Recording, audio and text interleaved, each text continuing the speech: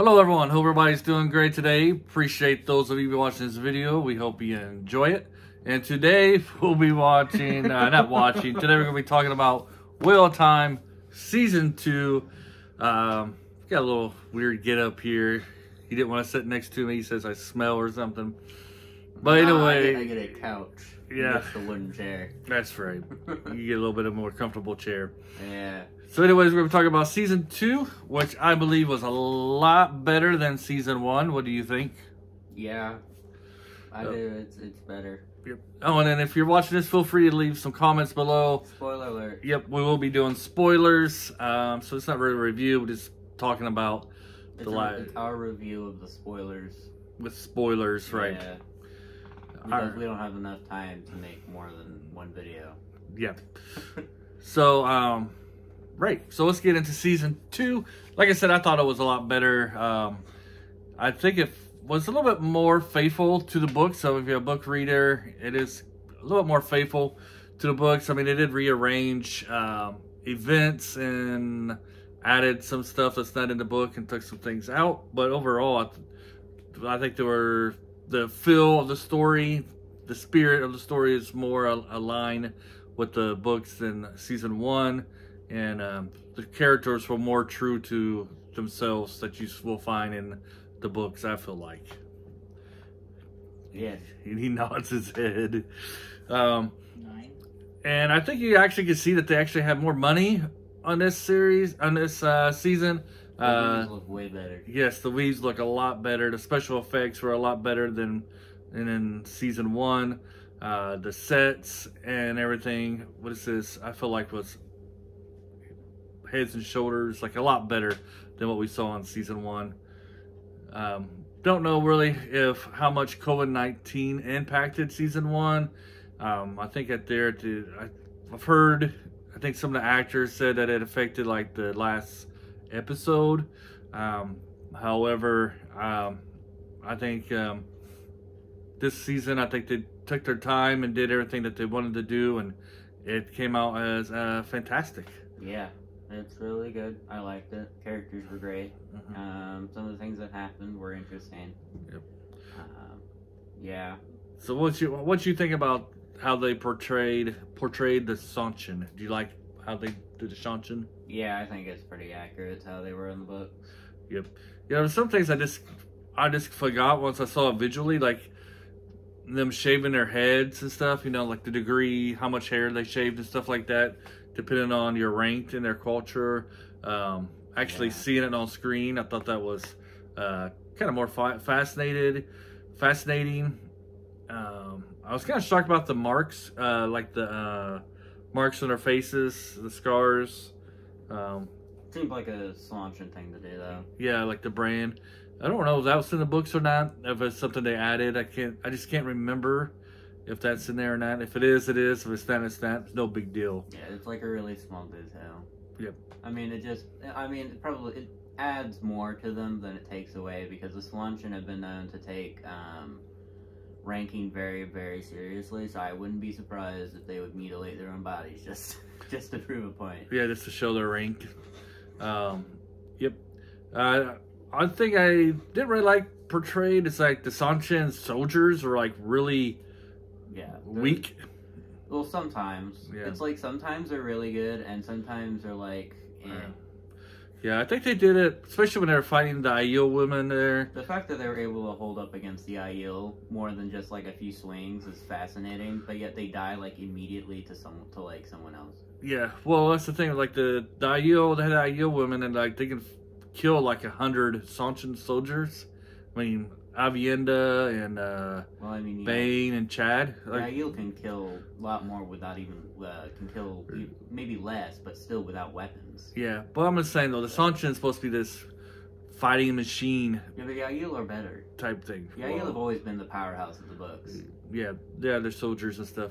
Yeah, I feel like in the books, like Jordan was like very pro Aiel. Like the Aiel are very likable in the books. You can you can tell there's at least a little bit of bias. Yeah, they'll favor, like they can do no wrong. You know, they're always right. No, they do wrong. Yeah.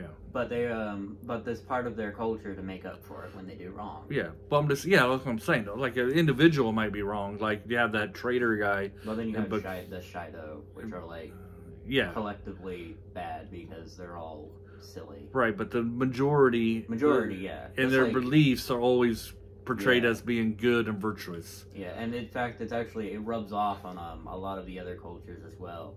Like when people start meeting Aiel, instead of thinking them as savages, they start taking on their culture, which really annoys them. It's really funny, but right. Well, yeah, because they kind of they're like, you're insulting us. Well, like, no. Yeah, because they kind of screws the language. They bastardize their culture, especially the people especially those people in Carrion. Those nobles. Like, they soften it up a bit. Yeah. Yeah. I wonder if they're going to add those individuals in this, because that one girl is pretty cool in the books. I forget her name, but she was kind of like the leader of those people. The Wentland warrior thing. Yeah. She was the one. At first, she was assigned to seduce Rand in the books, but then she got real scared of him, and then she ended up joining the people who wanted to emulate. There's a lot of people. There's a lot of people. No, the Aiel. Yeah. Well, there's a lot of people who wanted to seduce Rand. Okay. Yeah. Including his 3 wives, but right.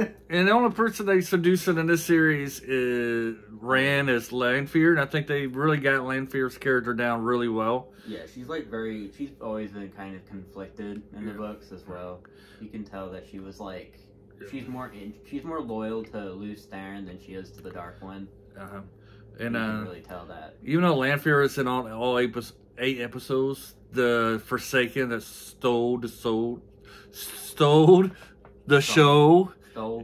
Yep, in 2 minutes time was Moghedien. Oh yes, Moghedien's character. The whole you have Lanfear, you have Ishamel, and then as soon as Moghedien shows up, it's like holy crap. Yeah, like the actress who played her nailed that part. Yeah, she was great. So it made her look so much better. Like in the book, it didn't really emphasize how creepy she could be, but in this one, in like 2 minutes, it made her seem like she's going to cause horrible things. Yeah, I'm so looking forward to see how she's gonna portray this character in the next season. Yeah, if they made her look that good in the movie, and then in the books, she's no joke. Like for most of the books, she's able to pull strings very well and cause all kinds of mischief. So if they made her look even better in the movies, I can't wait to see what kind of stuff she pulls. Yeah, she is so that actress that was one of the best 2 minutes of the whole series was her. I mean, she was that good. So I'm looking forward, because next season she should be one of the main Forsaken. Yeah, she probably won't be featured too. She probably won't get a lot of screen time until her end or her downfall, right? Because of the way her character is. Yeah, and if she does show up, it's probably going to be for only a few minutes. Yeah. At a time, because in the books you very rarely even see her, and when you do, someone's dying. So because her whole character is that she works behind the scenes. Yeah, and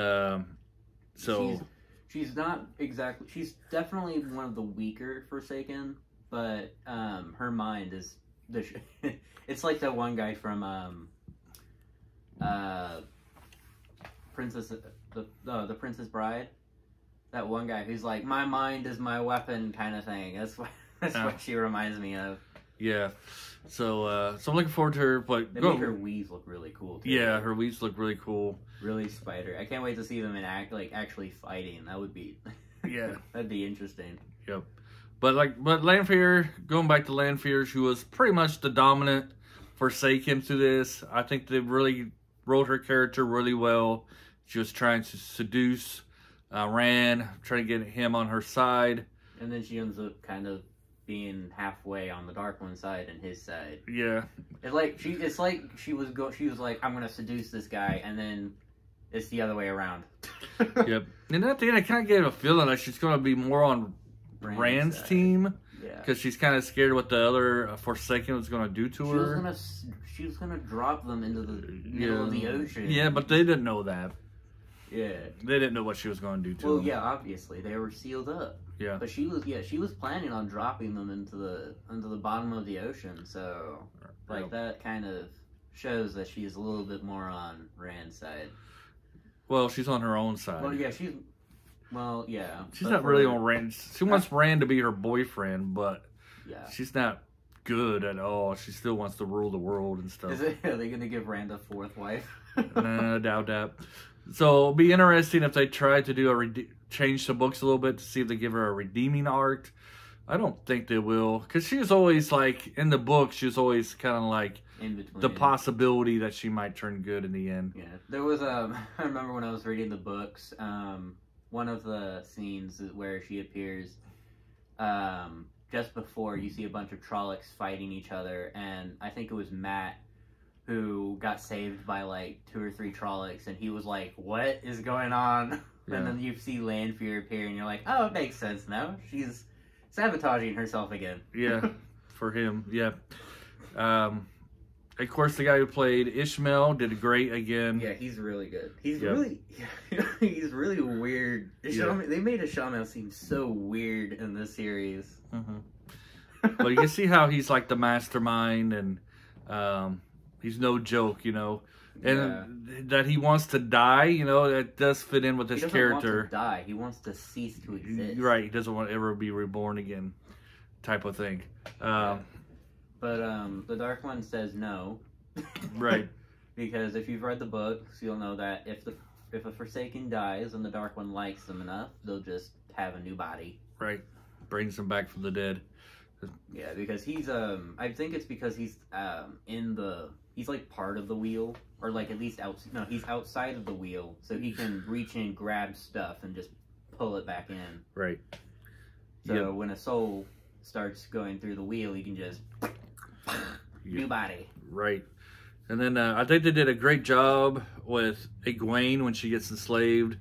The feelings that these people have when they get that collar put on them was terrific. I think terrific or horrific? Well, no, terrific how they portrayed it. I think they did an excellent job on it. They made it really horrific. They did a terrific job making it horrific. It was horrifically wonderful. Yeah, there you go. They kind of added on, like, when they did, like, the test, you know, when it was testing them to see who's the more powerful.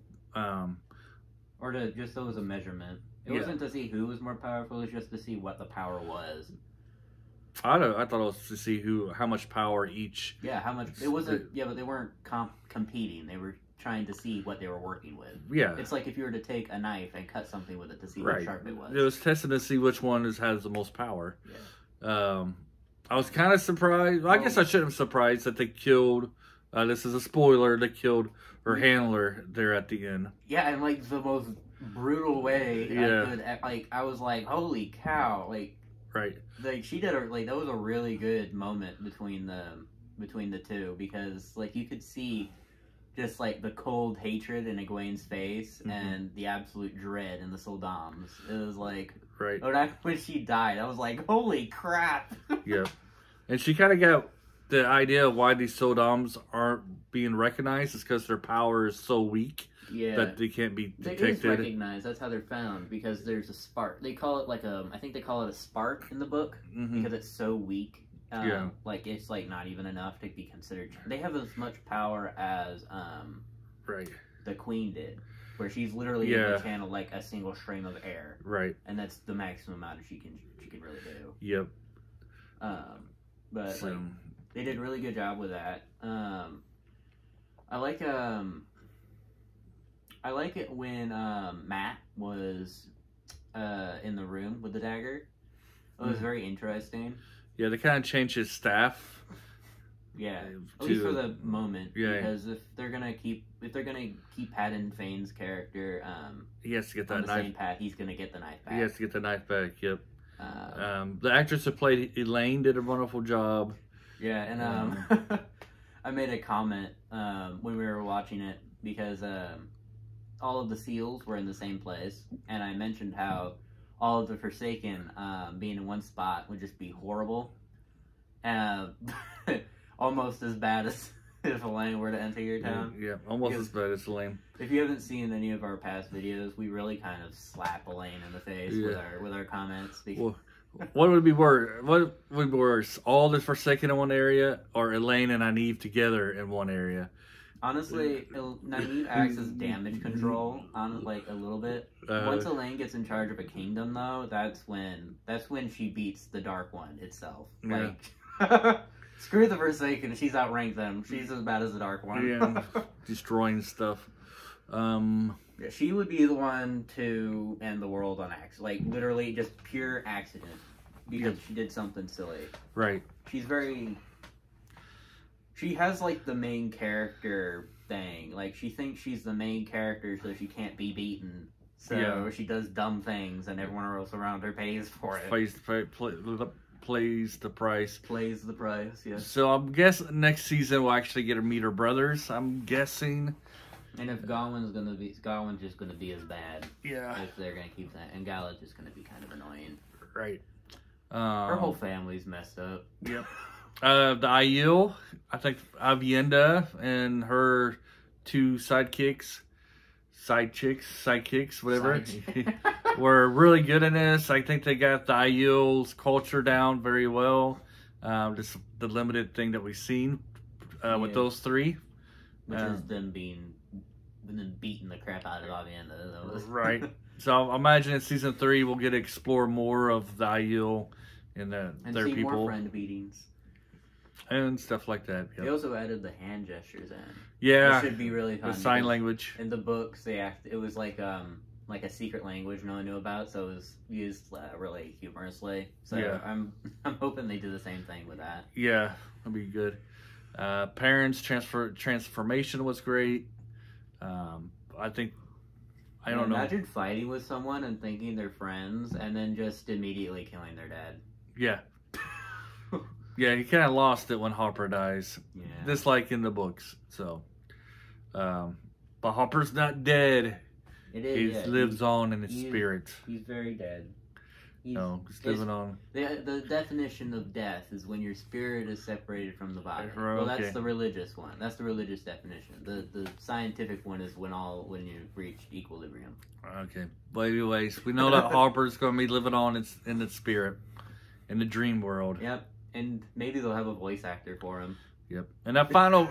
So, here at the end here, let's talk about the final battle. Oh, yeah. Which was fantastic. We saw Egwene go head-to-head with Ishmael. And then... Well, more like head to shield. Yeah, she was kind of holding her own. She would, like, honestly, props to her for even holding a shield against Ishamael. Mm-hmm. Because Ishamael is a powerhouse when it comes to channeling. So we'll see once she's able to get, like, once she fully learns all the powers, she might be able to do a little bit more. Yeah, when Ishamael comes back, as he will inevitably do, he's going to be even worse because he's going to be using the true power that time, because that's his main thing, is he starts using the true power. Yeah. So, yeah, like that last battle was really cool. I liked how they made it look, where Ishamael was literally just standing there, and Egwene was like trying to keep the shield up with like all of her might. That seems very accurate to it, considering he's like many thousand years old and very strong. Right. But the one thing I didn't like about that fight is how Ishamael ended up dying, because like when Rand is unshielded and he just kind of goes up, he's like blocking everything with the weaves, and Ishamael just stands there as he gets closer with this big sword, and I'm like, what are you doing? Do something. And he just gets stabbed. I'm like, yeah, what are you doing? Right. And they kind of ruined like the two big fights. Like we have an Indiana Jones type fight where honestly worth it though. Yeah. Just to see Rand do that, it was funny. Yeah, with the Sanchin leader, you know. I'm not too disappointed. It would have been cool to see a guy with really long fingernails try and use a sword. Would have been really funny. But honestly, it was probably just as good seeing Rand just like, nah. Yeah. Instead of using a pistol, he uses the power with a bunch of thorns. He lets one guy live, and then he dies. I mean, he still dies. Yeah, he let the slave live, not knowing the Sanchin culture that the slaves. Because in the books, it's like all the warriors do it, not just one guy. So it's like instead of just one guy doing the thing, it's like everyone just like all at once. But like it was pretty funny. Yep. And then they made that dagger though when the whole time that dagger was on his little pole. I was just like, that is the world's most dangerous stick right there. And every time it got too close to somebody, I'm like, dude, get that away! Yeah. What are you doing? Don't be touching people with that. Yeah, like it's very it's a very dangerous thing, especially since like it can now melt through metal, which is interesting because it couldn't do that before. Yeah, I think it works well. Because I think it curses everything. Yeah. It's like it's like a freaking lightsaber. Yeah. Alright, we're going to end this video. We won't have much time left. Well, we have lots of time. We just don't have enough storage. Yeah, don't have enough memory. Alright, so we might do another part 2 sometime later in the week. Have a great day, and until next time. Hey, make sure you watch the our other videos featuring the books if you want to know more about everything as well, because we cover all of the books, and we have some fun there. And yeah. All right. Adios. Bye. Bye.